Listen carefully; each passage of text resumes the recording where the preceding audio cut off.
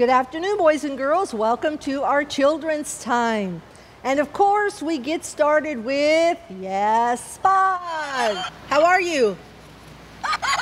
Oh, he's good. He was reminding me that he has 2 songs now. So we'll have to sing both of his songs this week. Remember, Jesus loves me and Jesus loves the little ones like me. So we'll start off and get Spot's songs sung. Wow. So let's sing Jesus Loves Me. Jesus loves me. Ready, sing. Jesus loves me, this I know, for the Bible tells me so. Little ones to him belong. They are weak, but he is strong. Yes, Jesus loves me. Yes, Jesus loves me. Yes, Jesus loves me. The Bible tells me so. Very good. You ready to sing the other one? Okay. Jesus loves the little ones. Ready, sing. Jesus loves the little ones like me, me, me. Jesus loves the little ones like me, me, me. Little ones like me, sat up on his knee. Jesus loves the little ones like me, me, me. All right, very good. So say goodbye. You'll see him next week. All right. So today we have a new song, and this one is a hymn. Sometimes we sing it in church. It's probably been a long time since we sang it. No motions to it. So you listen while we sing it, and then we'll sing it together. Simply trusting, ready, sing. Simply trusting every day, trusting through the stormy way, even when my faith is small, trusting Jesus, that is all. Trusting as the moments fly, trusting as the days go by, trusting him whate'er befall, trusting Jesus, that is all. Okay, very good song, teaching us about trusting the Lord in everything. So let's all sing it together. Watch the words, but let's do it good. Simply trusting, ready, sing. Simply trusting every day, trusting through the stormy way, even when my faith is small, trusting Jesus, that is all.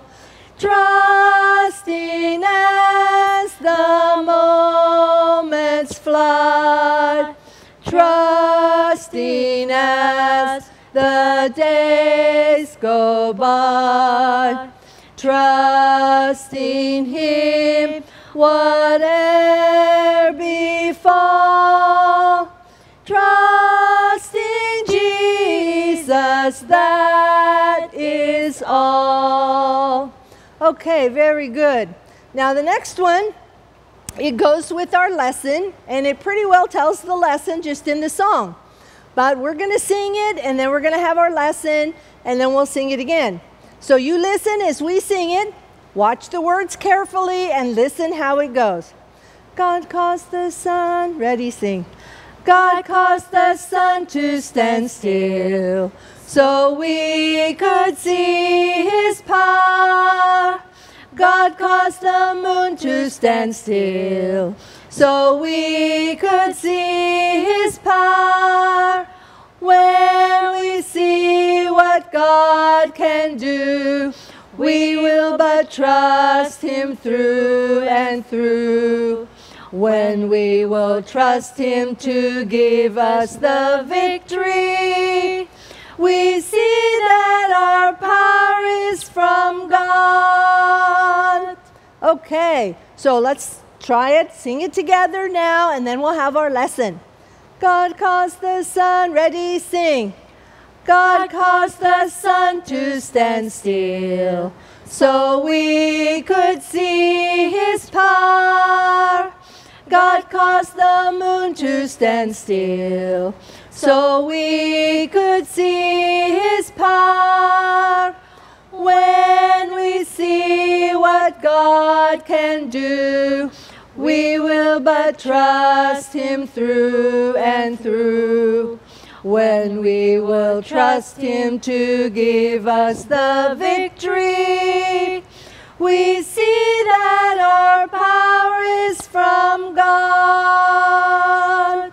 Okay, very good. You may be seated.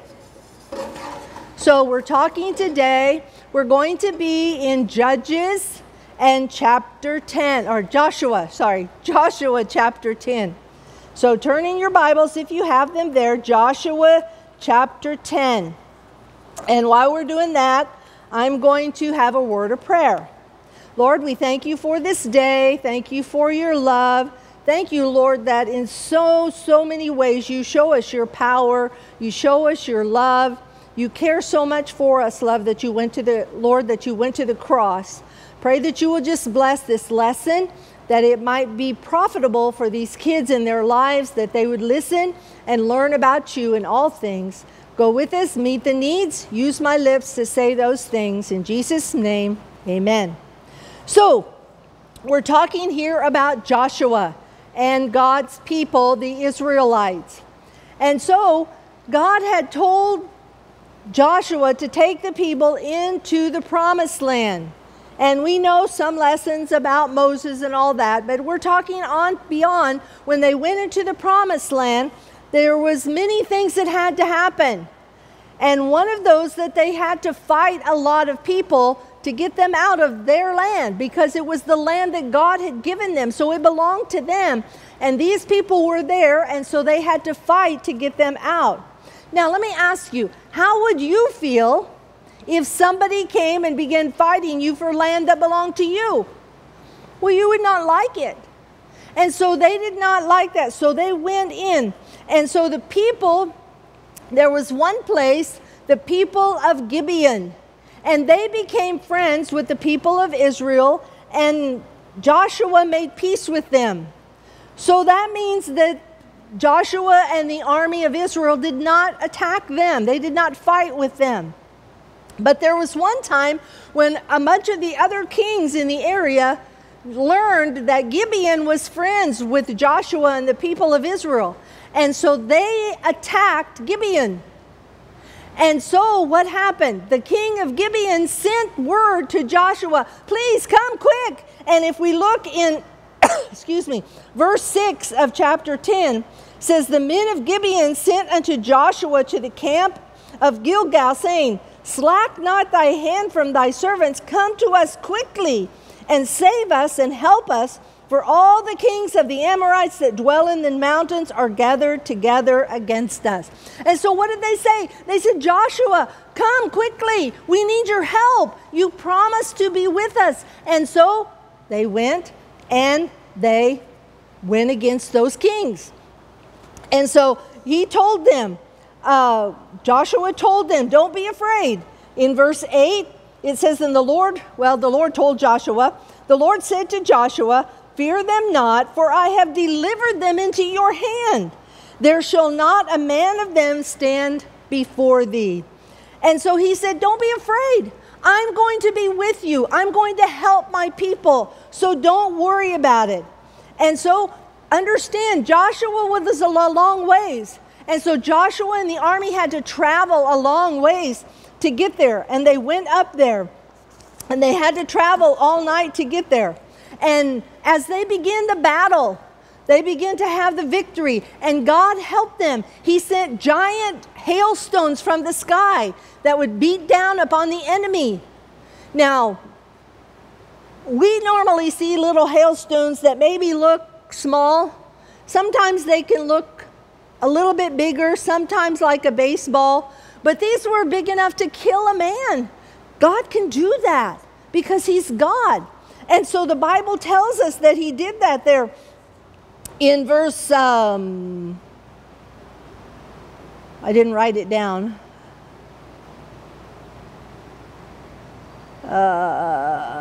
There in verse 11.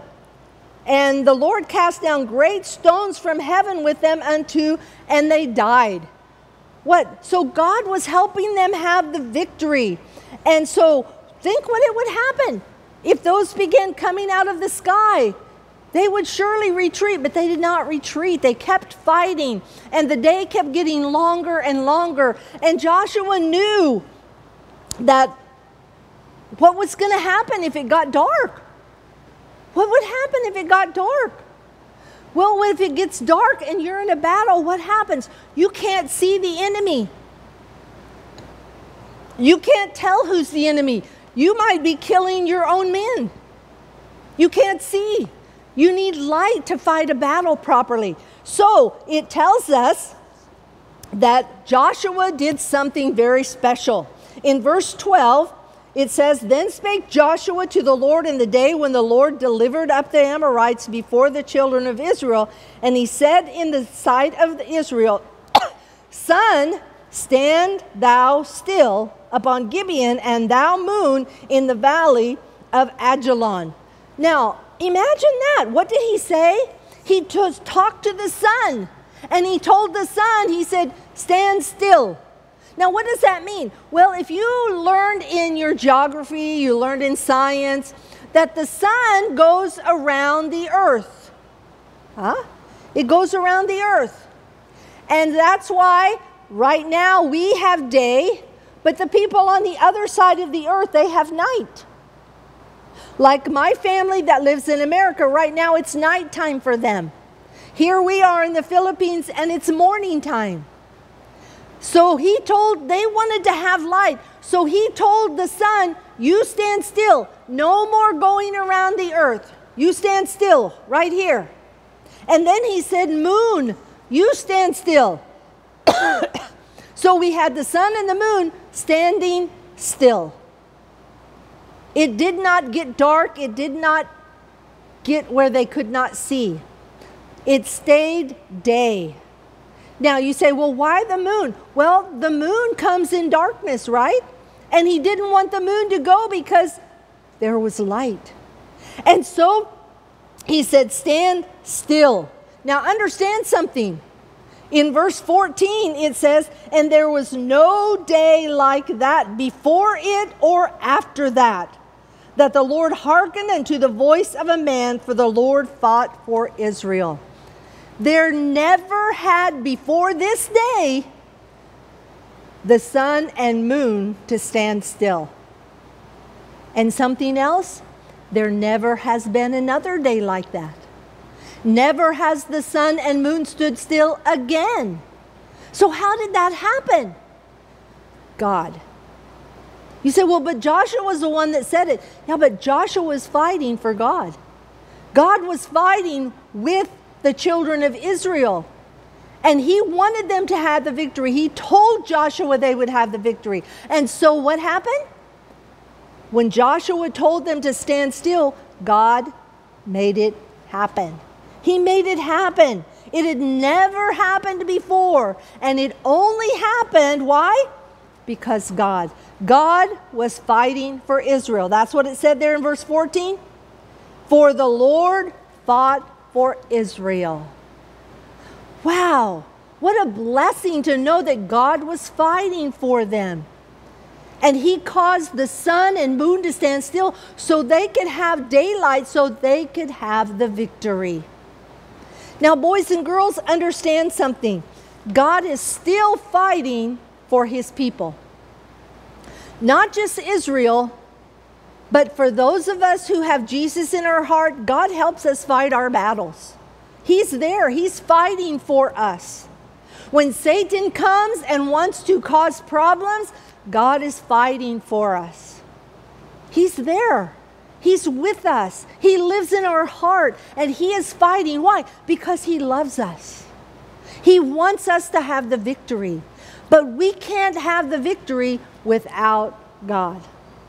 Joshua's words alone could not cause the sun and moon to stand still. It was God. God had said you're going to have the victory, and when Joshua saw that he needed more daylight and he told them to stand still, how do you think he thought of that? Well, God was in Joshua's life, and God listened when Joshua spoke. Joshua said, sun, stand still, moon, stand still, and God made it happen. Joshua didn't make it happen. God made it happen. And God will do the same thing in our life. I'm not saying He'll stop the sun and moon for us. We don't need that. But the problems, the battles, the difficulties in our life, God will fight for us. Because He loves us. And He wants us to be what we ought to be. Our memory verse today is verse 13, the last part of it there, or the first part of it. And the sun stood still, and the moon stayed, until the people had avenged themselves upon their enemies. That's our memory verse. Think about that. The sun stood still. Excuse me. The sun stood still, and the moon stayed, until the people had avenged themselves upon their enemies. What does that mean? That means that the sun and moon stood still until God had given them the victory. Yeah.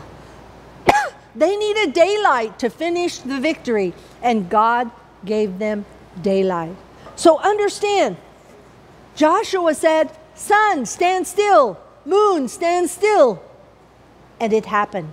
Up to that point, they had been moving around the earth. They had been moving around the earth. But when Joshua said, sun, stand still, moon, stand still, they quit going around and they stood still right where Joshua was so that they could have daylight and have the victory. We have the same God that Joshua had. He's our God. If He lives in our heart, He will help us have the victory. We just have to trust Him. Like our song said, simply trusting every day. Now, why did God do that? Well, yes, He wanted to give them the victory, but He also wanted to show us His power. Do you know that scientists even today look back and try to find how that there are some hours missing? And they go back to the day of Joshua when he said, sun and moon, stand still. And that's where they find it. Yeah, that's true. Understand, God can do the impossible. The New Testament tells us what? With God, nothing shall be impossible. Even what you and I think is impossible, God can do it. So we need to what? Simply trust Him. See His power and allow Him to work in our lives. Because He's there. He's strong. He can do anything. He can do anything.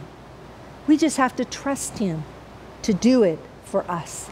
Lord, we thank You for this day. I pray that You will just guide and direct, meet the needs in these kids' hearts, help them to recognize that You are all-powerful, that You love them, that You want to take care of them, and that You want to meet their needs. You want to help them. Help them to look at You to take care of them and to simply trust You day by day. Go with us now, meet the needs, strengthen our hearts in Jesus' name. Amen. Okay, so let's stand up and let's sing our song again about God caused the sun to stand still. God caused the sun, ready, sing. God caused the sun to stand still, so we could see His power. God caused the moon to stand still, so we could see His power. When we see what God can do, we will but trust Him through and through. When we will trust Him to give us the victory, we see that our power is from God. One more time. God caused the sun to stand still, so we could see His power. God caused the moon to stand still, so we could see His power. When we see what God can do, we will but trust Him through and through. When we will trust Him to give us the victory, we see that our power is from God. Okay, very good. So remember, trust the Lord. See His power in all that we do. Now remember, learn your memory verse. Excuse me, Joshua chapter 10, verse 13a. Make sure you learn it. And the sun stood still, and the moon stayed, until the people had avenged themselves upon their enemies. So learn that. Remember, we're having a contest, June, July, August. Learn all the memory verses for that, and you'll get a prize. So work at it. Keep doing. I've had several that have keeping up with it. So you be one of them too. So, bye-bye, kids. We love you. See you next week. Wait, before we say goodbye, we are going to sing another song for Ma'am Pam because this coming Friday, she will be celebrating her birthday. So we are so thankful for you, Ma'am Pam, for teaching the children's time. Okay, kids, can you sing with me a happy birthday song to Ma'am Pam? Okay, ready? Sing. Sir Donald will sing also. Happy birthday to you. Happy birthday to you. We do another verse. Happy birthday, happy birthday. Happy birthday, Ma'am Pam. Verse 2. Happy birthday to you. Only one will not do. May God bless you and keep you the whole year through. I think. That's Happy birthday!